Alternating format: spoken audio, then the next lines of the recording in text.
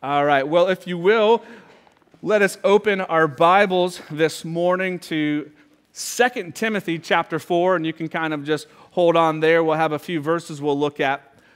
But this morning we're going to continue in our series called This is Church. How does God build a body? So the first week we laid out an initial definition of the church by Jeremy Kimball, and that definition up here that we've been using is the church is the people of God who have been saved through repentance and faith in Jesus Christ and have been incorporated into his body through baptism with the Holy Spirit. So this has been the running definition that we have used via this definition from Jeremy Kimball. Again, a people of God. They've been saved through repentance and faith in Jesus. They've been incorporated into his body through baptism with the Holy Spirit. So this right now is the definition that we're utilizing for our foundation. Now last week we began to look at the 7 communal aspects of what does a church do when it comes together. At the very core and essence of who we are, what is it that we do? And so last week we first started with looking at we assemble in local gatherings to worship.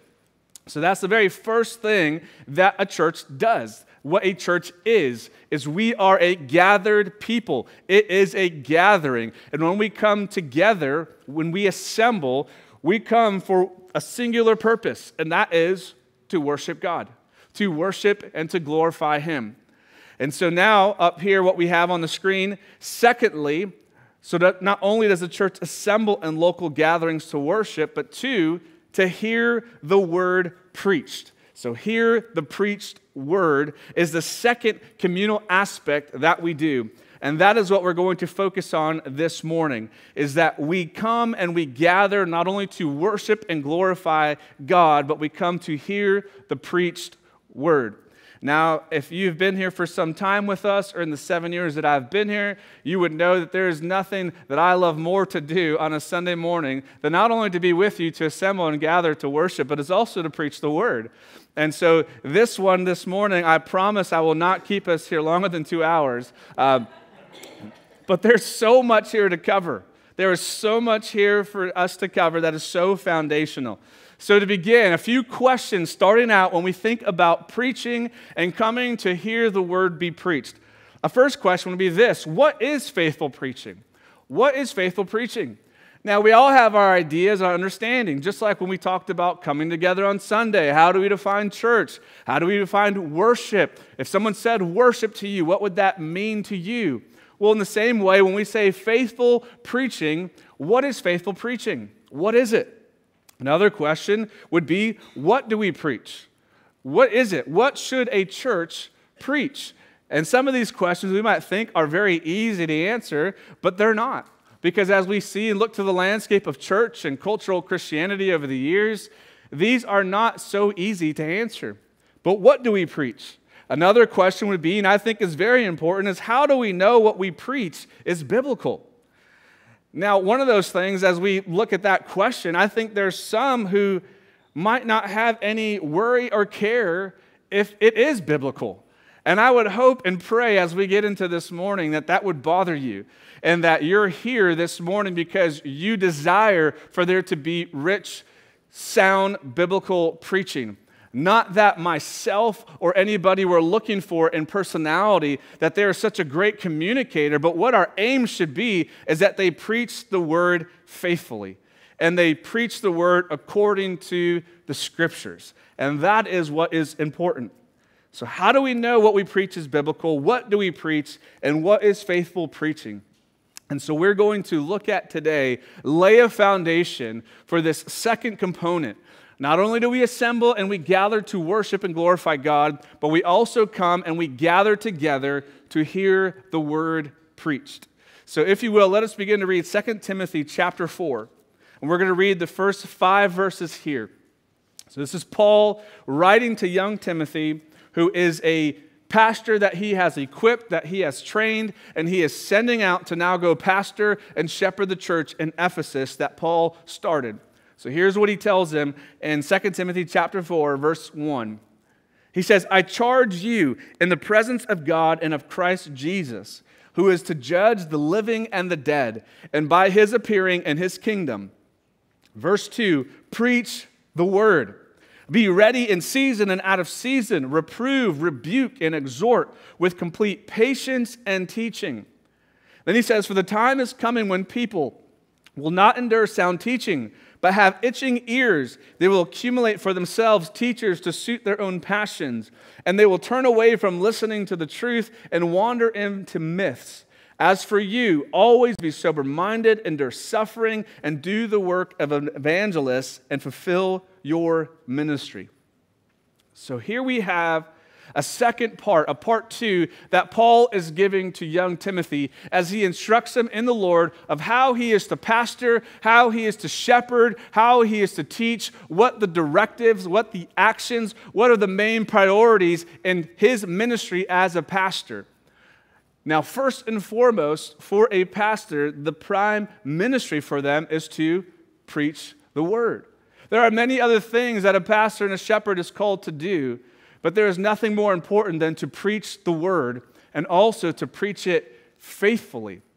And so here is this charge that young Timothy receives, is that he is to preach the word at all times, in and out of every season. So the very first thing that we see in this text and will carry us as we lay this foundation for preaching is, number one, is this: we gather to hear the word of God preached. We gather to hear the word of God preached. So not only do we gather to worship and glorify God, but we also gather to hear the word of God preached. It is vitally important that when we come together, the word is preached. Now, the charge given to Timothy by Paul was simple. 3 words: preach the word. Preach the word. Look to somebody next to you and just tell them, preach the word. Now I want all of you collectively, with all accountability and grit, all of you together look at me and say, preach the word. Preach the word. So that is our desire on Sunday mornings, is to preach the word. Not Paul's words, not Timothy's words, not their opinions, but to preach the word of God. And that's what we do when we gather. And that should be the aim of every preacher who gets into a pulpit, is to preach the word and to preach it faithfully as they had received it from the word. Not Paul's words, not Timothy's words, not their own words or their opinions. This is why preaching can be so dangerous. It can be dangerous for those who hear, and it can be dangerous for the one who proclaims. Because if we don't study the text and study the word, we can say an awful lot that the word is not saying. And there are lots of preachers, there are lots of pastors, lots of people, small churches, large churches, you name it, on TV, not on TV, all of the sort, who are at times not preaching the word, not preaching the gospel. And so what that does is, as those of us who hear and receive the word, that must mean we have to be people of the word, so that way we can know we're receiving sound biblical teaching. So we can point out a wolf. So we can point out a false teacher and say, well, that's false doctrine, that's false teaching, that's a false gospel.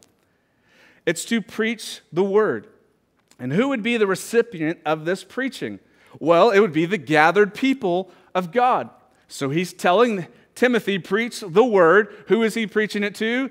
To the church that Timothy is going to shepherd, oversee, have authority over, exercise spiritual discipline upon. He's going to do all of it with the word as his primary resource.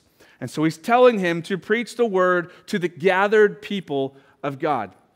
That's what I love also in our setting, and I'm not saying anything wrong of another setting, but I love in our setting that we have a bright sanctuary. Because I love to see, as much as you might want to hide in a sermon, I love to see the faces of those who I shepherd. I love to see the response, the reaction. At times it's smiling faces. At times it's a frowning eyebrow. At times it might be a little bit of like this. And I love to see all of it because I'm a shepherd. I'm a pastor, and I want to make sure that what we are preaching here, that there's something going on within your heart and that you're not being an inactive participant and you're just taking the beating or you're taking the instruction or whatever it might be, that you are actively participating with what is being preached. And so, again, for me, I love that when we gather, I have the privilege to preach the Word of God with you. Not to you, but with you. It's an active participating thing that we do together.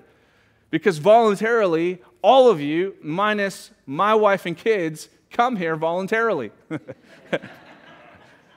And you come to hear the Word preached.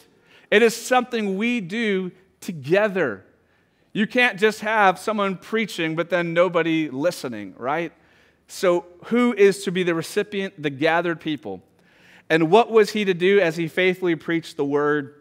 Well, then, just like a good Baptist preacher, he messed up on the last one, but then Paul says, reprove, rebuke, and here's where he messed up because he used an E, not another R.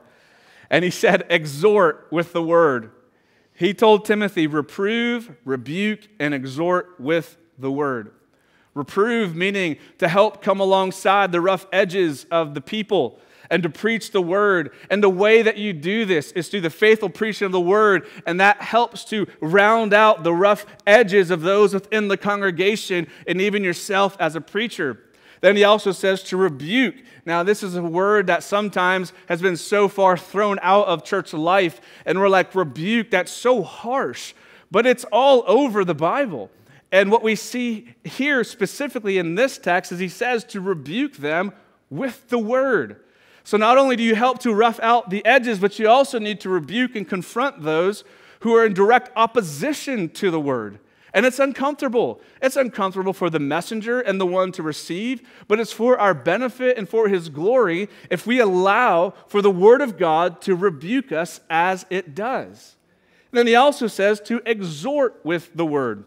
This is truly the part of preaching where you encourage and you say, here's the application. Here is how when we go out, let's do this. It's an exhortation, a charge that you're giving. And what does he say? He says to exhort them with the Word.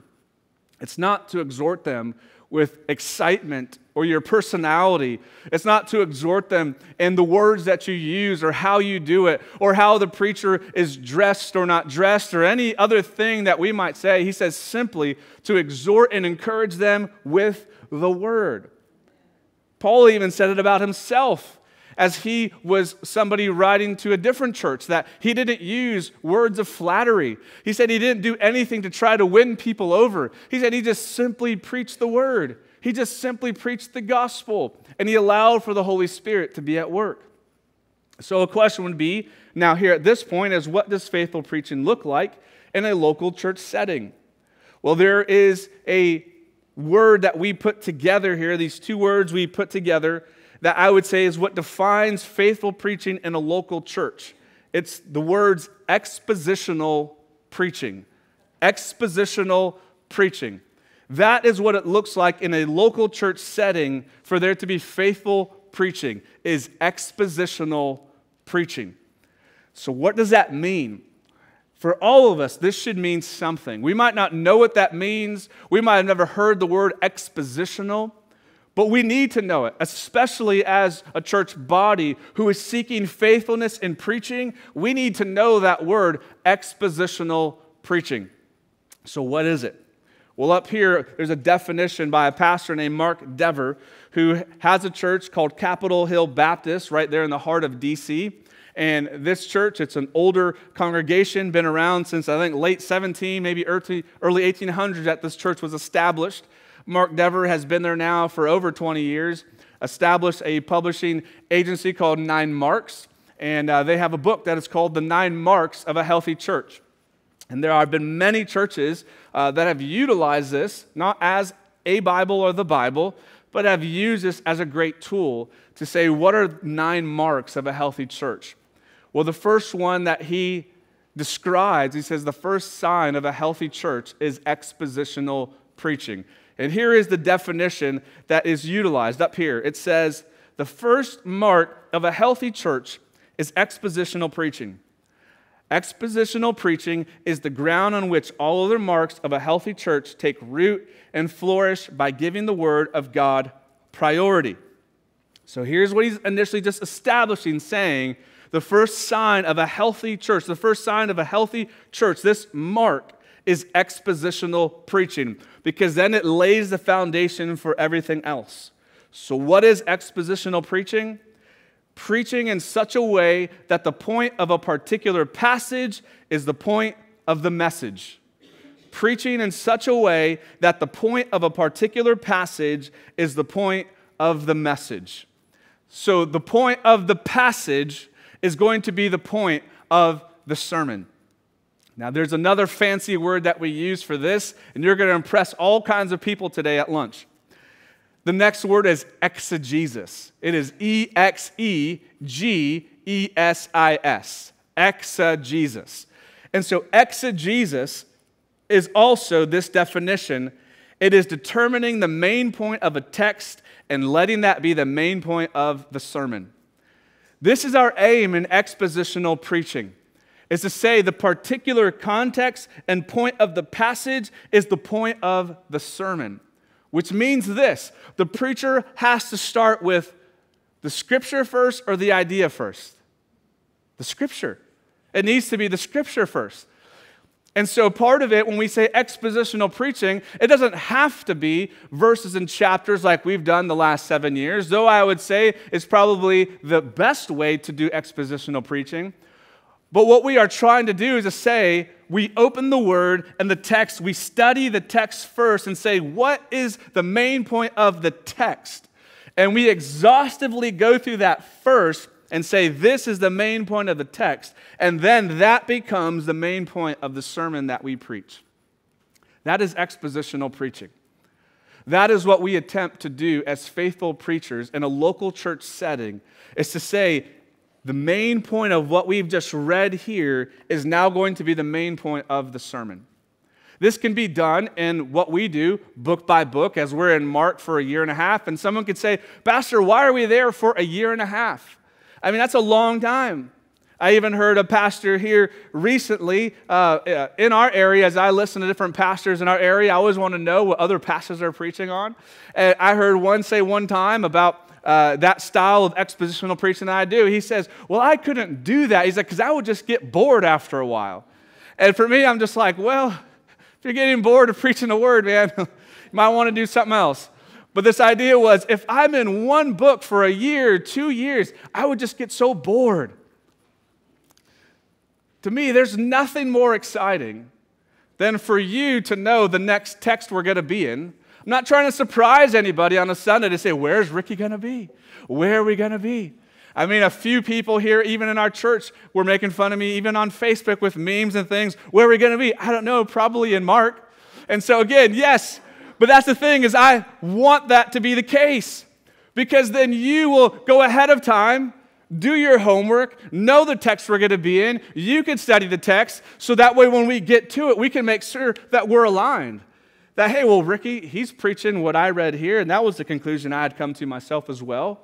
And then I might expound on some things and give you some extra things that maybe you didn't know through study. But that is our aim, is as we preach faithfully through the Word, my main aim as a preacher is to make sure the main point of my sermon is the main point of the text. We don't start with an idea. We don't start necessarily with a topic we want to go to and say, I want to preach on love, because then what ends up happening is pastors oftentimes will then cherry pick and go to those verses and bring them out of context.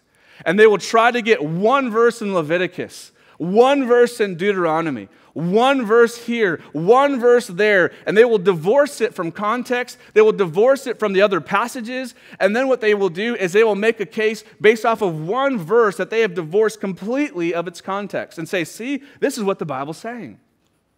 I would say more often than not, I would say, well, that's what the pastor or the preacher was saying, because they're trying to make a point based off of one little verse out of context, as opposed to reading a passage and then saying, here is the passage in front of us. What is the main point of the text? And then we will build a sermon from there, and this will be the main point that then drives home what the Word is saying. And so even as I study, I will give you even just a little bit, because you could do this in your study. Though you might not have all the resources or knowledge, but for me, one of the first things that I do whenever we're in a study where we're going through books is I will go online, I'll go to BibleGateway.com, I will type out the text, I'll go ahead and print it out with cross-references on there, and I have a blank sheet with the verses right there and all the cross-references. And then what I will do is I will spend time highlighting what jumps out to me initially. And then what I'm trying to do is at the very top, I write MPT, which means main point of the text. And I'm trying to spend a full half a day trying to look and say, reading this 30 different times and saying, what is the main point of the text? Then I try to write that out. From there, I say, okay, now I need to support this main point. Okay, now let's look at point 1, 2, and 3. Can I find them? Okay, let's bracket those. All right, do each of these now connect still to the main point of the text? If it connects, I keep them. If it doesn't connect, I do away with it, and I start over again on that point and say, how can I still connect it to the main point of the text? And then what I will do is I break down there, and I give an explanation for every single point I make, and then an application. So I'm going to explain it, and then say, this is how we apply this. And I'll do that 2, 3, 4 different times, depending on where I'm at. And then finally, I conclude with a summary of how can I summarize the main point of the text. And then I always do a gospel implication to say, this is how this reflects to the gospel. And then lastly, a final application to say, here we are, here's a final question, what are you going to do with it? If you've been around 7 years, I've done that same thing every single Sunday. I have walked through that religiously every single Sunday. Now that I've shared that with you, you might be able to see that in the weeks to come when we get into a book study again. But that's what we are to do, is to say, what is the main point of the text? When you come here on a Sunday and we gather to worship the Lord, when we also come to hear the word be preached, I pray that there never be a day where we don't read the text out loud, where we don't have the Bible in front and say, here is the passage for us today. Because I don't want it to be my voice that you hear. I don't want it to be my words or opinions. I don't want it for you to be so convinced in your own mind of something that a conclusion you've come to on your own, but that it would come from the Word of God. I have a few verses for us to go ahead and kind of run through here. We'll start, if you want to jump back over to the left, in 1 Timothy 3, verses 1 through 2. See, rather than going to these verses initially or building a sermon off of one verse, see, now we're going to go back to other verses that support the initial verses we read. So now we're going to go back and use these verses. 1 Timothy 3, 1 through 2, it says this, the saying is trustworthy. Anyone aspires to the office of overseer, which is also a pastor or elder, he desires a noble task. Therefore, an overseer must be above reproach, the husband of one wife, sober-minded, self-controlled, respectable, hospitable, and here we have able to teach. So pastor, overseer, elder, they are interchangeable words we have in the Greek, and this main charge here is they must have the ability to teach. This has nothing to do, again, with personality or charisma or even style or anything else that we might say or even age. But we see at the end of the day, the shepherd must have the ability to teach. Why? Because that is the main function of the pastor in the local gathering and to the people they shepherd, is that they instruct them and they preach the word faithfully.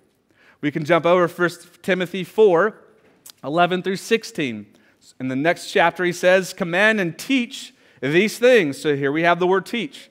He says, let no one despise you for your youth, but set the believers an example in speech and conduct and love and faith and purity. Until I come, devote yourself to the public reading of Scripture, to exhortation, to teaching. Do not neglect the gift you have, which was given you by the prophets who in the council of elders laid their hands on you. Practice these things, immerse yourself in them, so that all may see your progress. And he says, keep a close watch on yourself and on the teaching.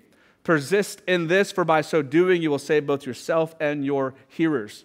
Yet again, he tells them, teach these things. He says that there must be the public reading of Scripture. When do you publicly read this is when the church gathers and assemble to hear the word be preached. He tells them, do not neglect the public reading of the word. Let's jump over to 1 Timothy 5, 17. So the next chapter, he says, let the elders again, interchangeable with overseer or pastor. Let the elders who rule well be considered worthy of double honor, especially those who labor in preaching and teaching.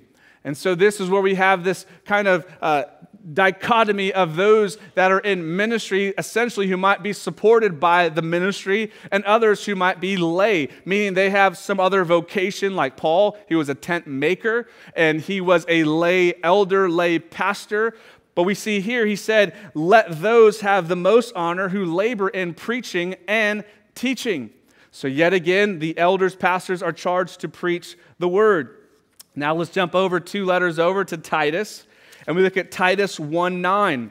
And Titus 1:9 is such an important verse, so important.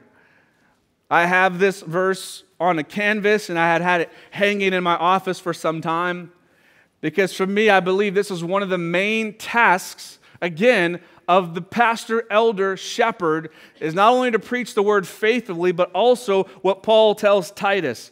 Here's what he says in verse 9 of chapter 1. He, meaning the elder, pastor, shepherd, he must hold firm to the trustworthy words as taught, so that he may be able to give instruction in sound doctrine and also to rebuke those who contradict it. This is part of a charge that a pastor, elder, overseer has in a church body, is to make sure that sound doctrine is what resides in the church and within the people.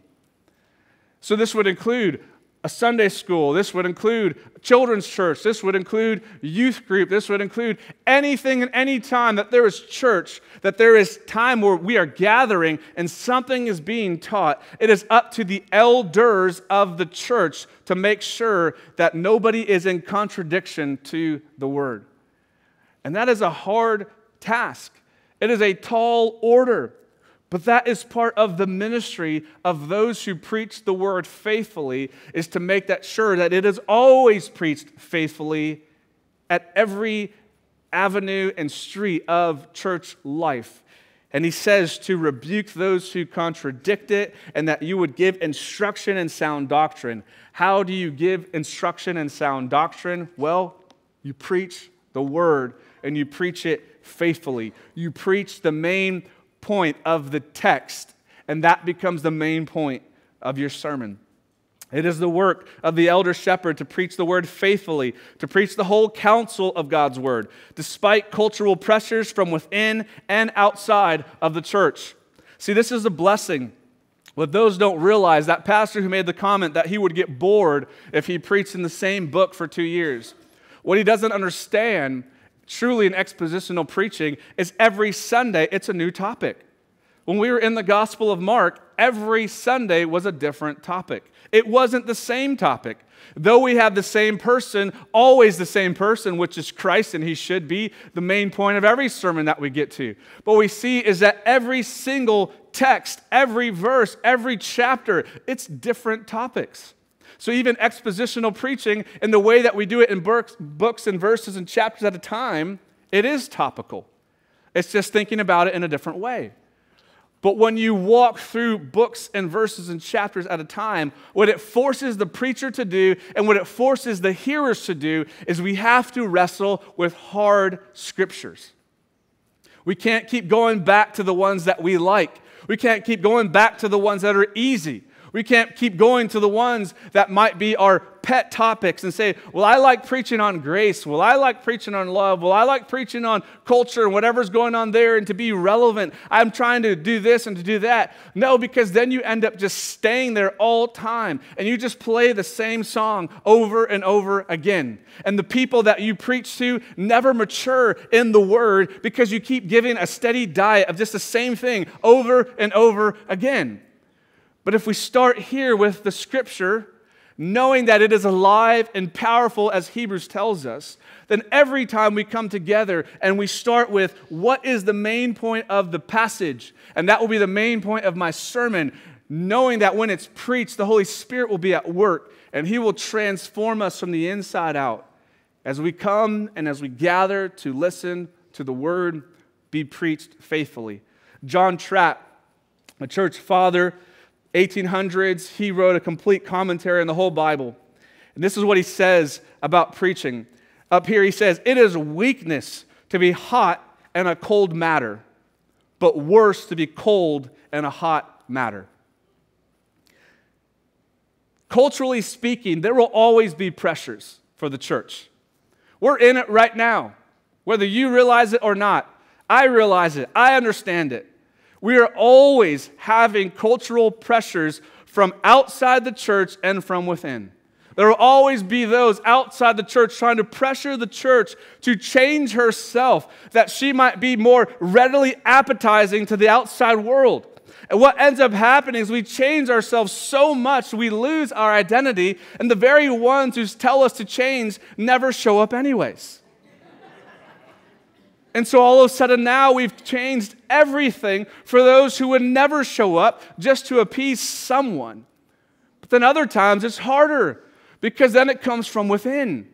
Sometimes there are those within who bring up these cultural pressures and things and say, we have to do this, we have to change, we have to update with the times. This is old school. I mean, I've had so many people tell me that, even early on when I was in the ministry, 29, 30 years old, calling me old school. I'm like, I'm 29. I wear Vans when I preach.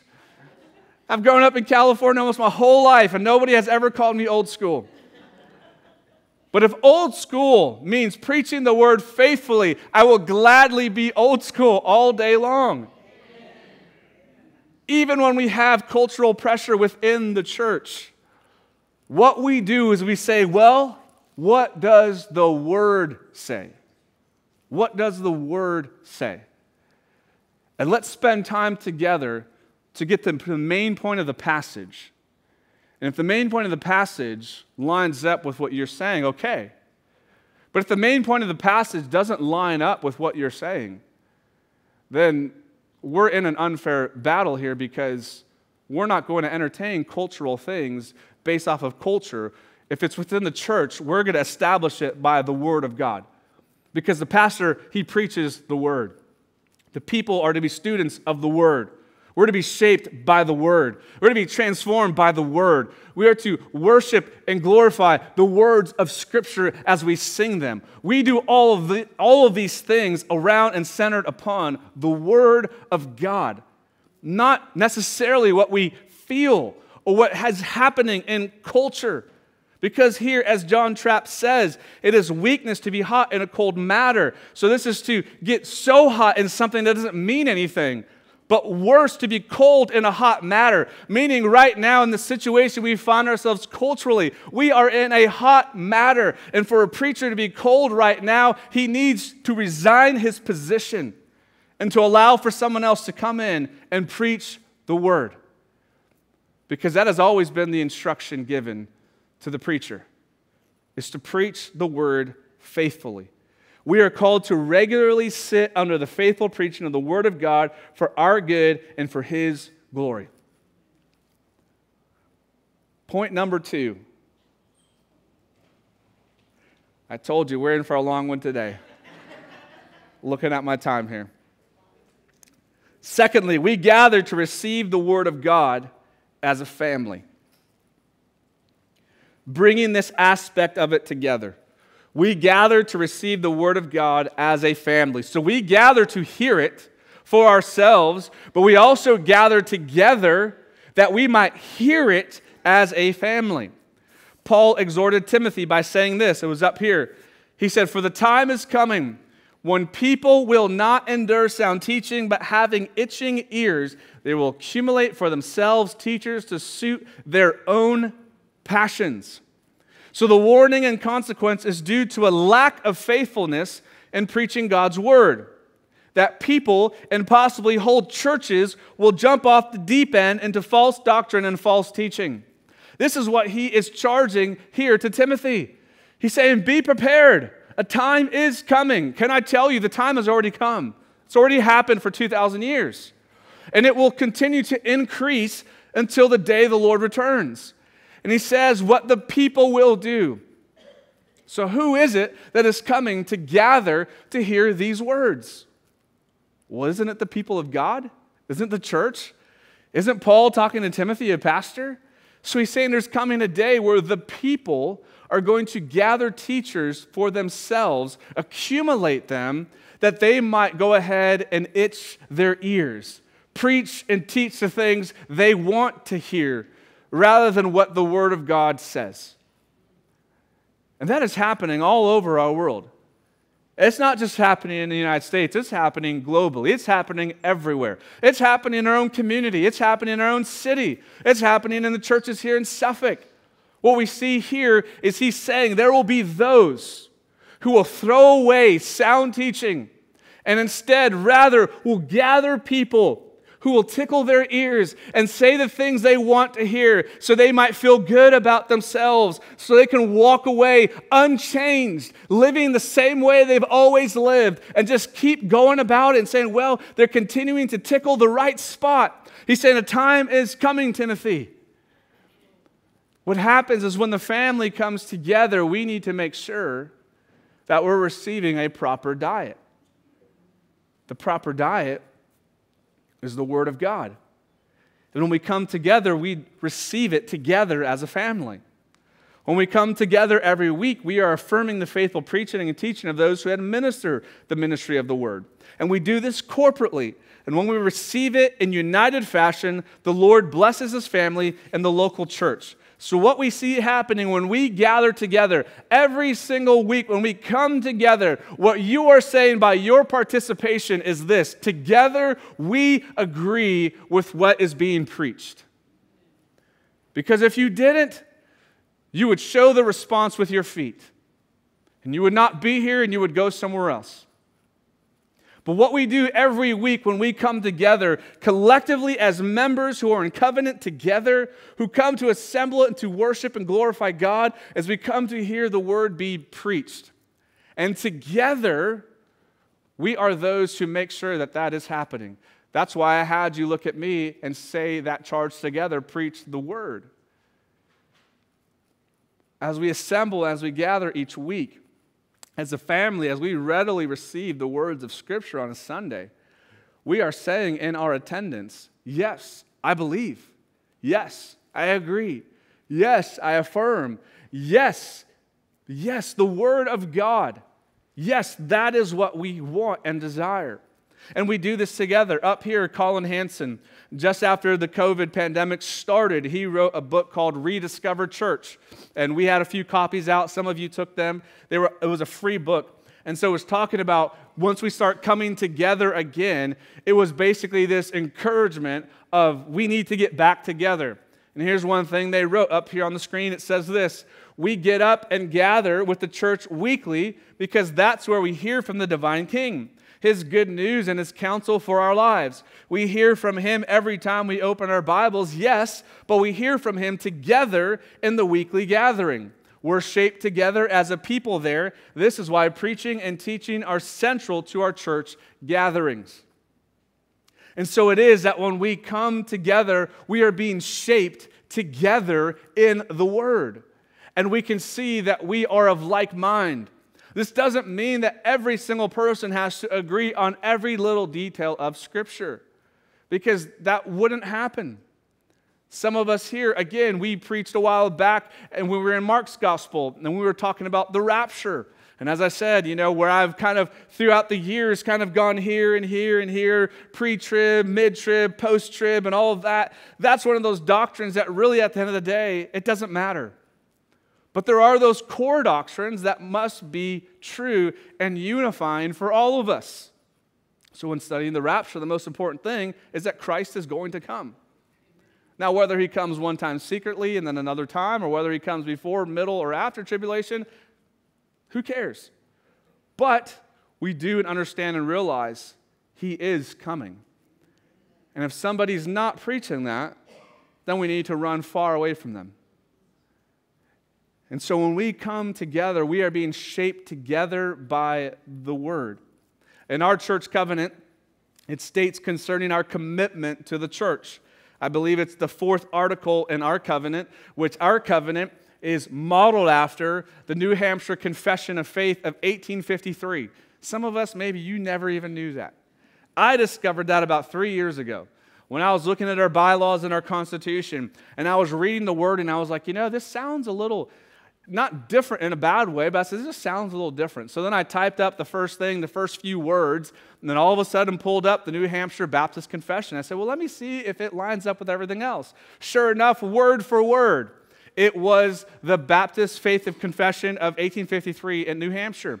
And it had a church covenant. And lo and behold, our church covenant says the very same thing it said in the New Hampshire Baptist Confession of Faith of 1853. Now, that is a good thing because it's long-standing and it hasn't changed since the 1850s. But we see that in our covenant, it says this up here. It says, part of our agreement as a church member is to promote its prosperity, to sustain its worship, to sustain ordinances, to sustain discipline, and to sustain its doctrine. Doctrine is a fancy word of teaching. So what happens is when we join ourselves and become a member of a church, we are conforming ourselves, if not simply affirming what it is the church as a whole believes, rather than trying to spend much effort to change what the church has already believed based off of a person or a group or whoever. What we see is when we come together, we are protecting what has always been at the inception. We've always had this church covenant. We've always had this doctrinal statement. We've had it since the early 70s when all those things were put together. It has been there at our inception. And so what we do as members and as preachers is to uphold the doctrine rather than trying to change it at every turn and every corner because of something culturally or somebody doesn't like something. We continue to uphold its doctrine. What unites us as a family is Christ himself and the doctrinal position that have been held since the inception. About cultural positions, when we think about those things, and people press us, and they press it upon the church, and they say, we have to change this. The question I have for us, is it God's word who has changed, or is it the ever-changing culture that has changed? You see that battle there, ever-changing culture, meaning it continuously for eternal will change. Has that changed or has the Word of God changed? I think it's the ever-changing culture that has changed. And anybody who builds a preaching ministry upon the ever-changing culture of life is going to find very quickly that they are in quicksand. We are called to be students of the Word of God so that we might balance what we hear with what is written and find continuity as a body of believers. What my prayer and aim is when you leave this place, that you confirm that what we preached here was sound and it was in Scripture. That you go back and you look at all those other verses that we say, here's 1 Timothy, we don't have time for Psalms, here's this, here's that, to write those down so that way you can go back later in the week and that you might go ahead and look them up. A reason we have a bulletin. In there you can take notes. Also, we have those study questions there. Questions to go a little further with the message and say, okay, let me look at those sometime later on Wednesday, Thursday. I'm going to go through those questions and see and continue to wrestle with the sermon. We do all of these things so that way we make sure together that we have a resounding amen to what is being preached. Lastly, what then charges us forward together in all of this is we gather to put into practice what we have heard from God's Word. So this is the application point. We gather to put into practice what we have heard from God's Word. So not only do we gather to hear it be preached, then also we gather to receive the Word of God as a family, but then as we hear it as a family, we gather to put it into practice what we have heard from His Word. So when we come together and we gather, it is vital for us to come prepared to receive from God's Word with the posture to submit to the Word in order for it to transform us. Just like when we go anywhere else, the majority of us, we come prepared. You know, at times when we start school, and I know some of us here, we're starting school up and we're just not ready for it. But when they pass out the syllabus, I remember the first day of school, I dreaded every first day of class because they gave you that syllabus. And they told you what's coming. You're like, I have how many tests? I have how many quizzes? Like, I have to read how many books? I have how many essays I have to write, and you come in there, but it's to mentally prepare. They do this to mentally prepare you and also to cause you some anxiety. So they have that over you as a teacher. But they're trying to prepare you, right? So you come into knowing what it is that you're getting yourself into. Well, can I say that when we come together on Sunday mornings, it's no different. There is this saying out there, as I mentioned last week. Last week we talked about sayings Paul never would have understood or heard. Church shopping, church hopping. Paul would have been like, what? Another one that gets thrown out there all the time is, well, I'm not getting fed. Can I just say that's just another Christianese word we've created that's not necessarily in the Bible, though from Paul, yes, he tells Timothy, preach the word. So yes, we want the word to be faithfully preached. But to another degree, sometimes when we say preaching the word, it's not being fed, we're like, I just didn't get anything from it. Like, I don't know if it's them. I don't know if it's me. I just don't know what it is. I just couldn't get anything. Can I just say that in the years I've preached, in the years that I've been under preaching, yes, at times that will have to do with the preacher themselves. Their private life, their private prayer, the way they handle their family, things of that nature. At times, it comes out in the pulpit if the minister truly is not a person of God and worthy to follow as an example. It comes out. I'm not saying to look for anything perfect because I will fail at that greatly. I am not perfect. But what happens when we say this notion of being fed, oftentimes the burden is upon ourselves as the hearers because we didn't come prepared. I mean, even if someone preaches 5 minutes and that's it, and we're done, the mature believer should be able to say, I got something from that.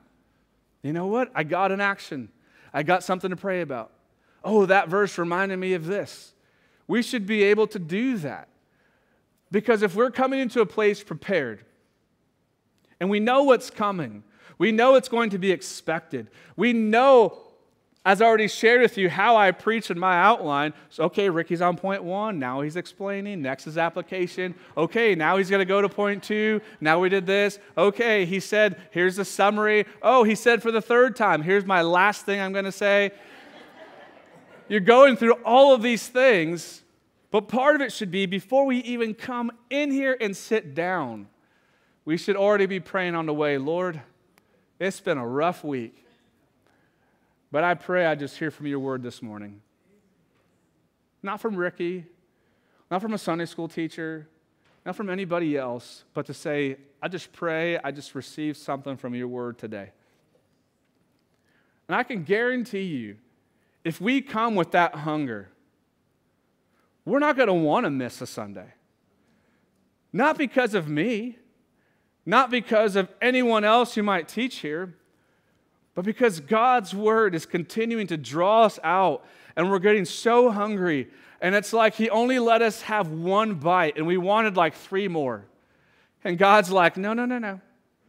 1 bite today, you get the next bite next week. If we come with that hunger and anticipation, we pray, Lord, let me just hear from your word.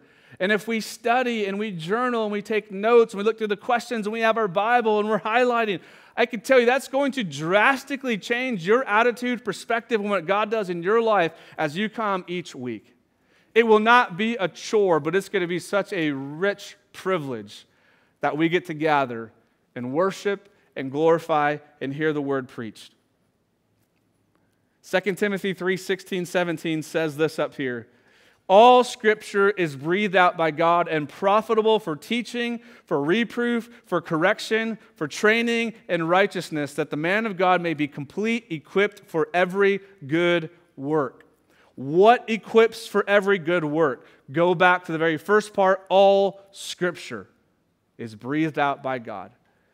Profitable for teaching, reproof, correction, and training.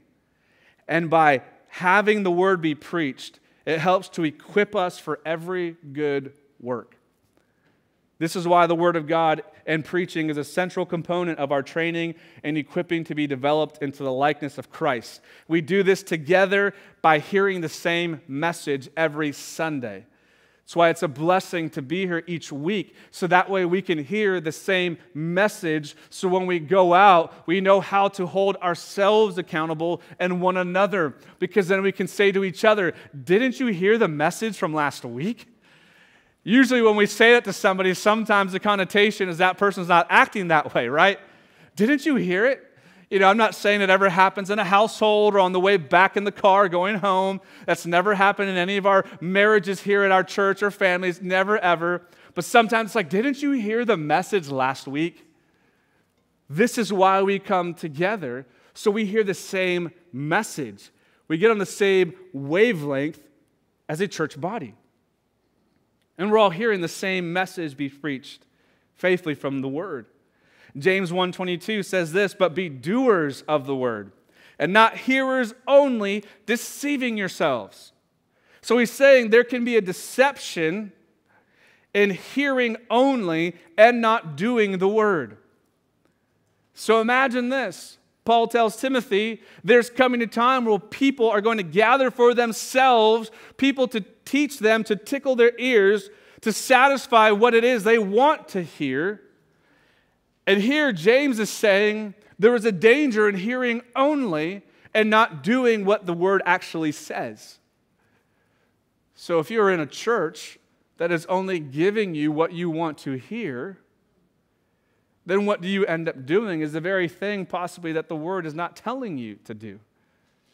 This is why it's so important for expositional preaching to be in the church. This is why it's so important for the main point of the passage to be the main point of the sermon every single week.